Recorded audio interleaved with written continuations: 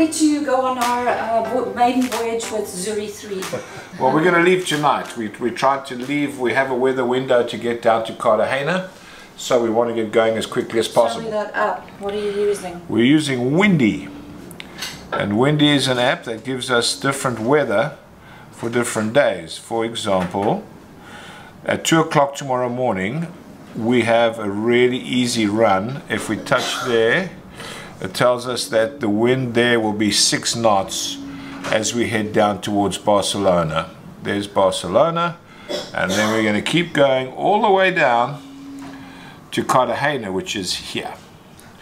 So we have a weather window, and we're going to use it to get to Cartegena, where we have a slip booked, and we'll get ourselves together for the last run from Cartegena across to Gibraltar over there. So Med weather is a little bit unpredictable, but we think we'll be fine. Well, we've been going through a lot of the systems and stuff on the boat. Sorry about that, I've got a cold. All the systems on the boat and checking things out, finding out where how different parts work, and then we provision the boat. We've been to the grocery store umpty-9 times. It's been quite back and forth and accumulated quite a bit of things that we'll need for the trip. We've packed everything away. Never going to find it again, but it's all packed away. So that's the most important thing. It's not going to fly around. So, Stephen, you spent a lot of time with the technicians from Catena, and of course the guys who got the boat ready for us, commissioned it. Tell us a little bit about what the systems that you checked and why.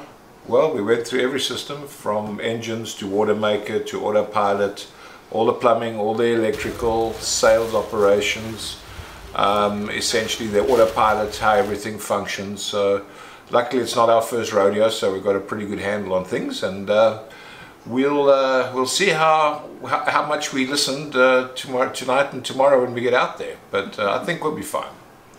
All right, so I'll leave you guys out there for a bit. I've got Linda here over in the galley, and we've been prepping meals the last day or so, trying to just get ahead of the curve, because our guys eat quite a bit when they're on passage. And so Linda, show me there, what do you got going? We have Ooh, does that ever look good? Meatloaf. Yay! With some bacon wrapped over the top. That looks amazing. Perfect for dinner, and then sandwiches if you need nice it. Salad. So the ideal is, Linda, to keep the crew happy, right? They love to be fed, yes. Keep them very happy. What have you been up to the last few days? Quite a bit. Organizing, I think, is probably one of the biggest things, to make sure you understand where things are located on the boat, so when you need to get them, you're not wasting time going through different cupboards. Going through medical supplies, because that's important. Also life jackets, tether lines, making sure that we have the safety gear, checking the list for that. So okay, so we're setting off around 12-ish tonight. The weather the wind is forecasted to lie down a little bit. So as soon as we see that it's calming down a little bit, we're going to head out of here, out of the marina, and get some make some westing. Oh, these conditions are just getting worse and worse. The sea is building, and the wind is picking up. It's fortunately following winds, but it's some big seas. You can see the movement of the boat.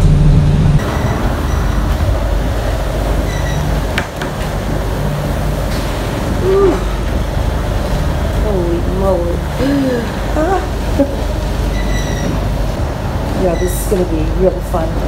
We're trying to get into a marina by around 2 p.m. We're hoping it's our ETA to get out of this nastiness. This was predicted to come up today, but we just had to make some wasting, so to get out of the Mediterranean, because obviously it's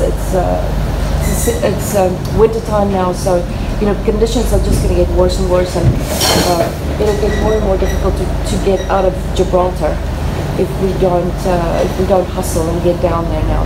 So we probably after today will have another 300 and some miles left to go to Gibraltar, and so we're going to sit this out for about 2 days, I guess is what it is at the moment, and then we'll get out.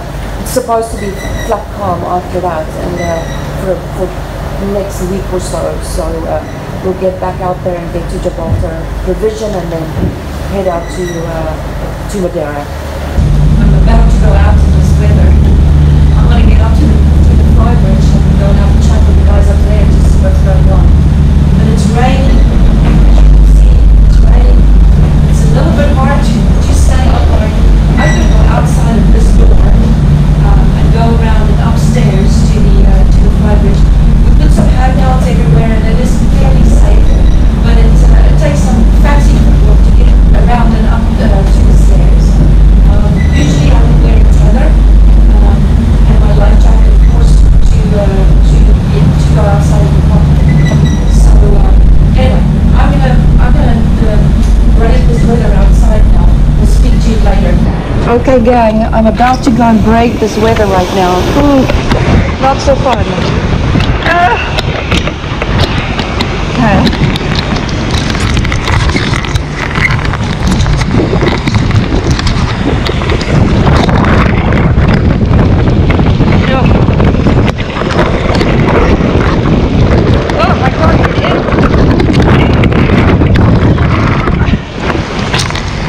Waiting and waiting for the weather, but it's not getting better. Are you all sleeping? Whew. It's nasty. No, I'm good, don't worry. Woo! Have a look at this. Woo! Not what we want to do today, huh?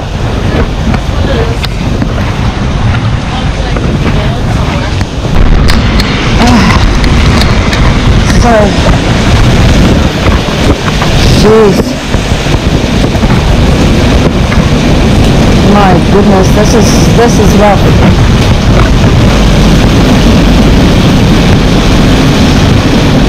I've been waiting downstairs. I thought, well, maybe it'll calm down. Maybe the rain will go away, but nope, not so much.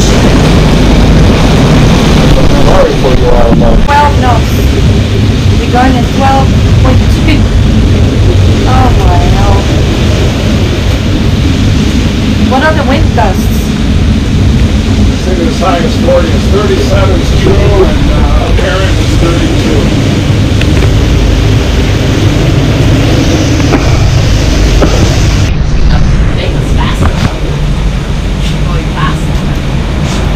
Fast is the operative word here. Holy mackerel.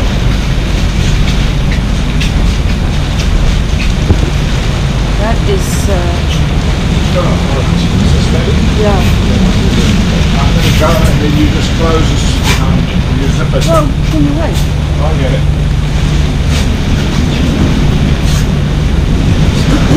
How fast does arc?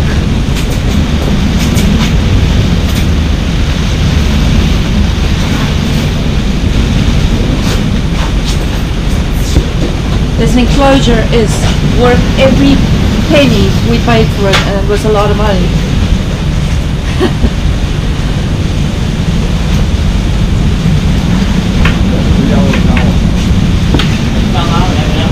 Oh no, did it really? Sorry. If you wrap it around Whew.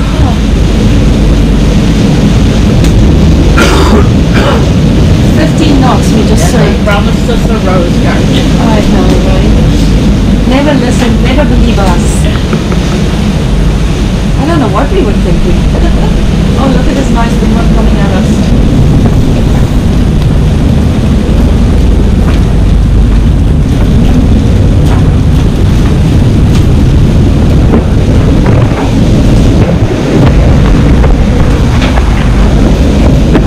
Having a hair day.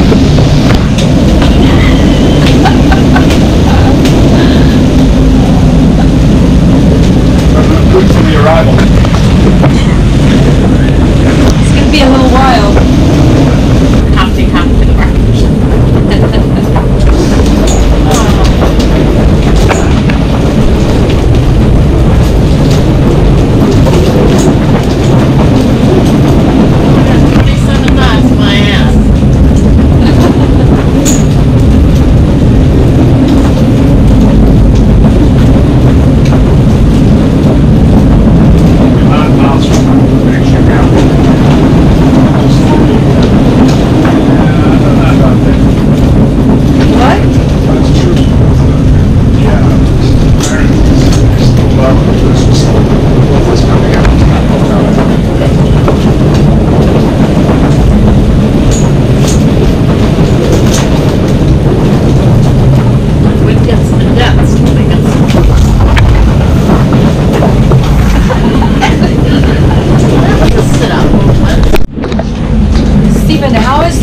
To the last trip we did here in the Med.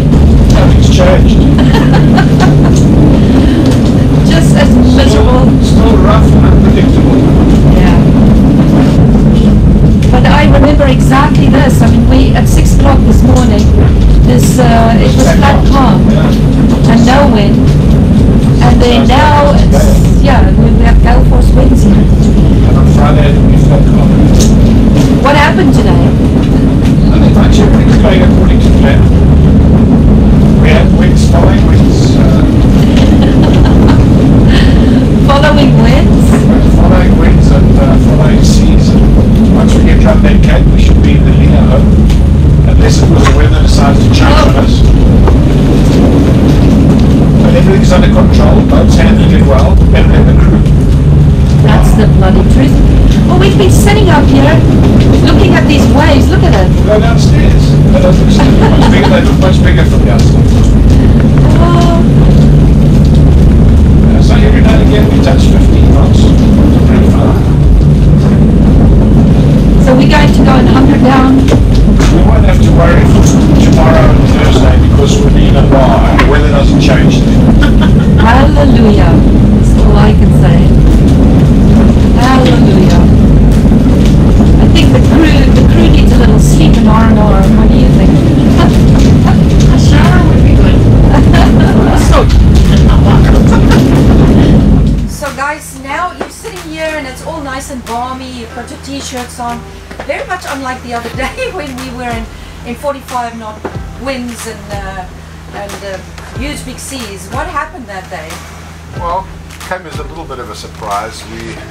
When we left Canet, we knew we had to make a weather window, and we knew the wind was following, and we saw that we'd get about 25 knots in that section.